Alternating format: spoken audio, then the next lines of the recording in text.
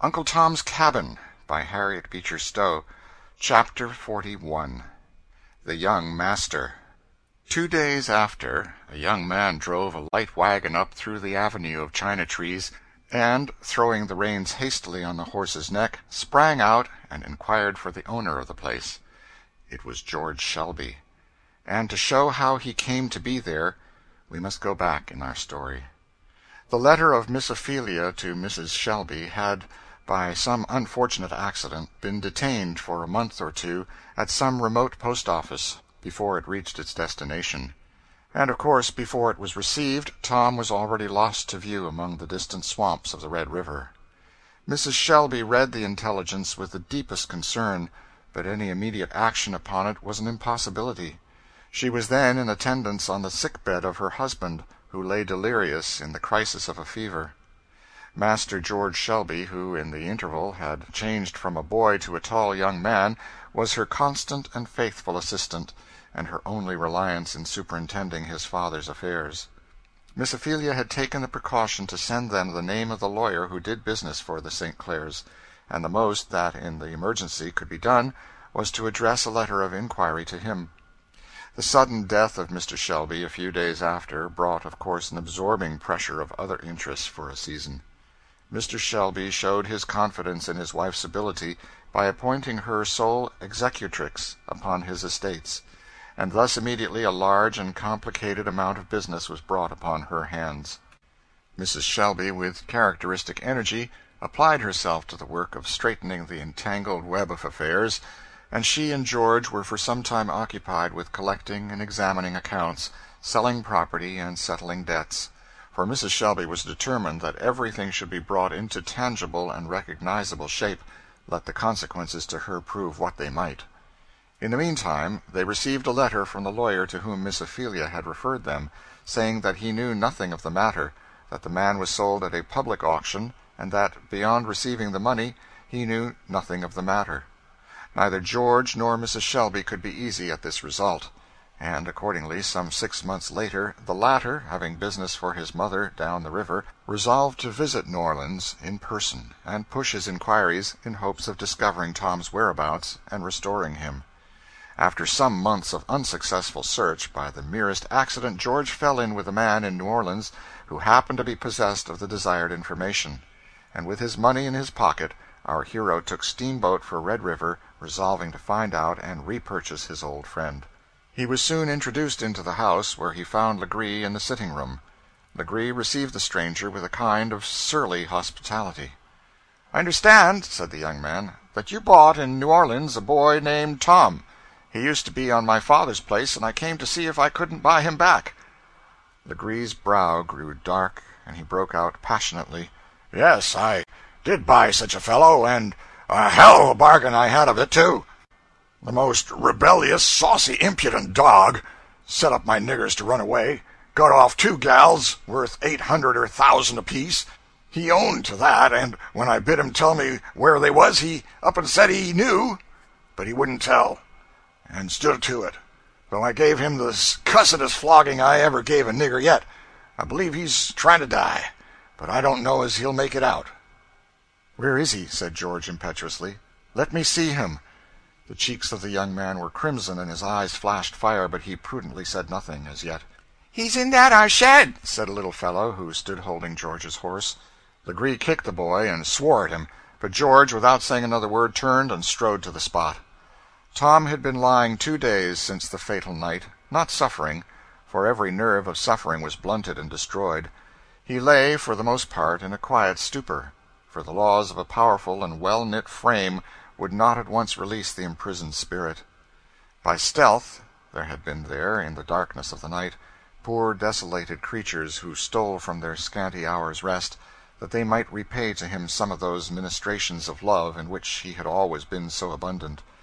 Truly, those poor disciples had little to give, only the cup of cold water, but it was given with full hearts.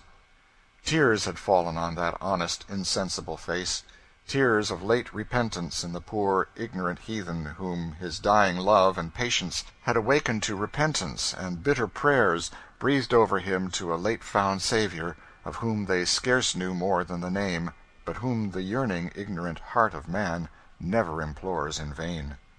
Cassie, who had glided out of her place of concealment, and by overhearing learned the sacrifice that had been made for her and Emmeline, had been there the night before, defying the danger of detection, and moved by the last few words which the affectionate soul had yet strength to breathe. The long winter of despair, the ice of years, had given way, and the dark despairing woman had wept and prayed. When George entered the shed he felt his head giddy and his heart sick. "Is it possible? Is it possible?" said he, kneeling down by him. "Uncle Tom, my poor, poor old friend!" Something in the voice penetrated to the ear of the dying. He moved his head gently, smiled, and said, "Jesus can make a dying bed feel soft as down pillows are." Tears which did honor to his manly heart fell from the young man's eyes as he bent over his poor friend. "Oh, dear Uncle Tom, do wake, do speak once more. Look up. Here's Massa George, your own little Massa George. Don't you know me?" "Massa George," said Tom, opening his eyes and speaking in a feeble voice. "Massa George." He looked bewildered. Slowly the idea seemed to fill his soul, and the vacant eye became fixed and brightened. The whole face lighted up, the hard hands clasped, and tears ran down the cheeks. "Bless the Lord! It is. It is. It's all I wanted. They haven't forgot me. It warms my soul. It does my heart good. Now I shall die content. Bless the Lord on my soul." "You shan't die. You mustn't die, nor think of it. I've come to buy you and take you home," said George with impetuous vehemence. "Oh, Massa George, you're too late. The Lord's bought me, and is going to take me home, and I long to go. Heaven is better than Kentuck." "Oh, don't die. It'll kill me.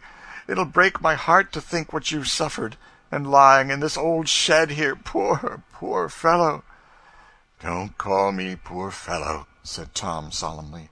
"I have been poor fellow, but that's all past and gone now. I'm right in the door, going into glory. Oh, Massa George, heaven has come. I've got the glory. The Lord Jesus has given it to me. Glory be to his name." George was awestruck at the force, the vehemence, the power with which these broken sentences were uttered. He sat gazing in silence. Tom grasped his hand and continued, "Ye mustn't now tell Chloe, poor soul, how ye found me. 'Twould be so drefful to her. Only tell her you found me going into glory, and that I couldn't stay for no one. And tell her the Lord stood by me everywhere and allus, and made everything light and easy. And, oh, the poor children and the baby.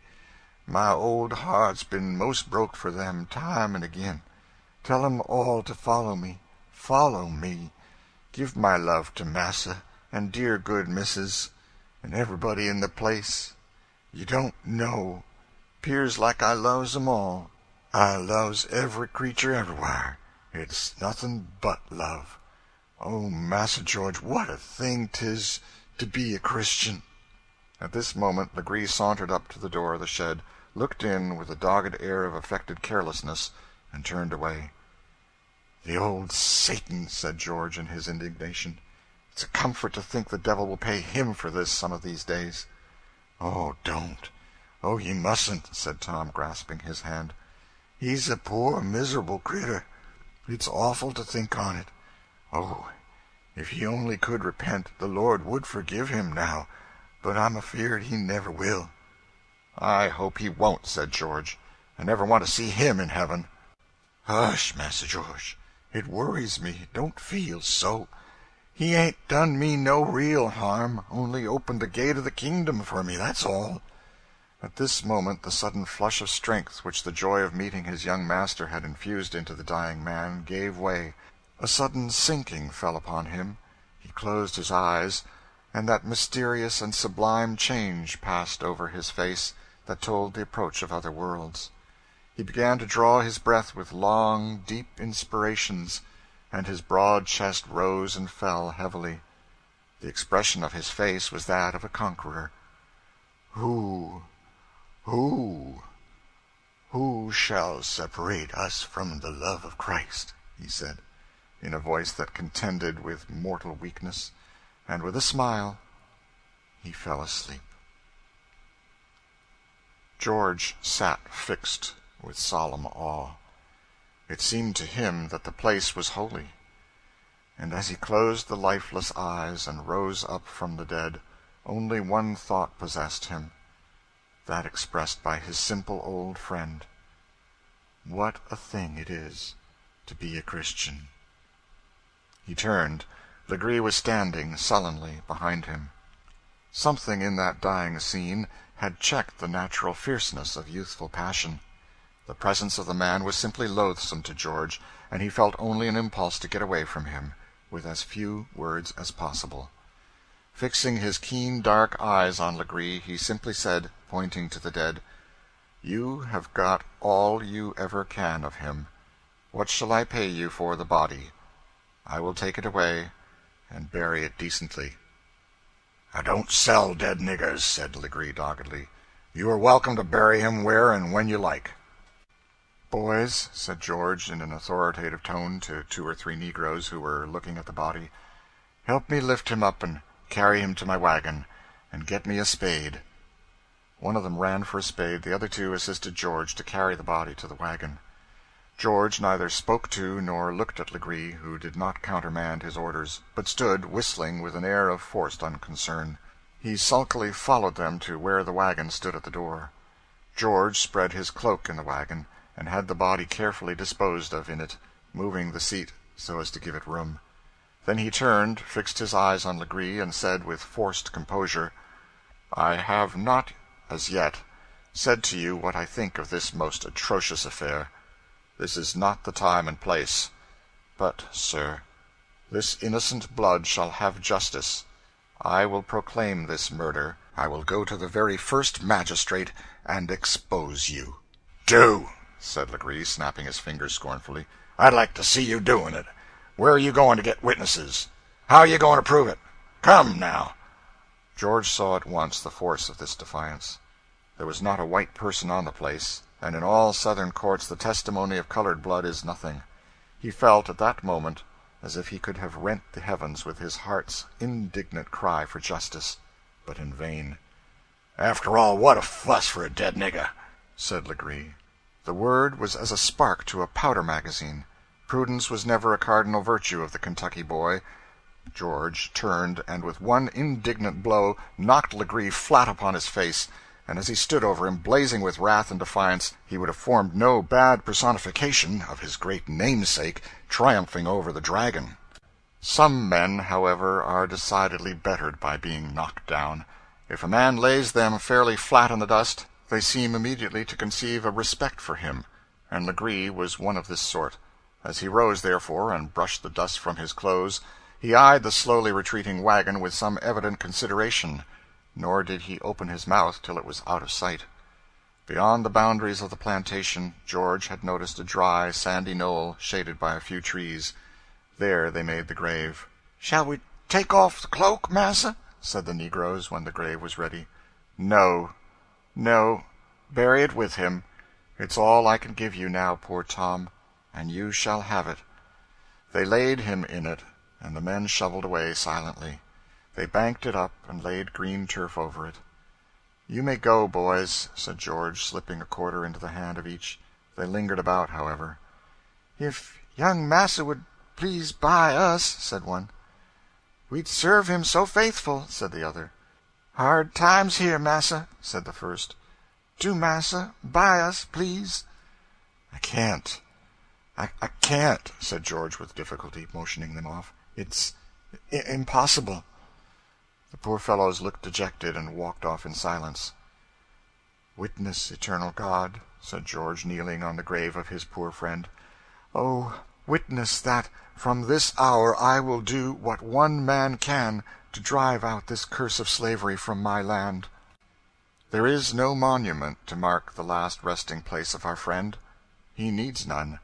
His Lord knows where he lies, and will raise him up, immortal, to appear with him when he shall appear in his glory. Pity him not. Such a life and death is not for pity. Not in the riches of omnipotence is the chief glory of God, but in self-denying, suffering love.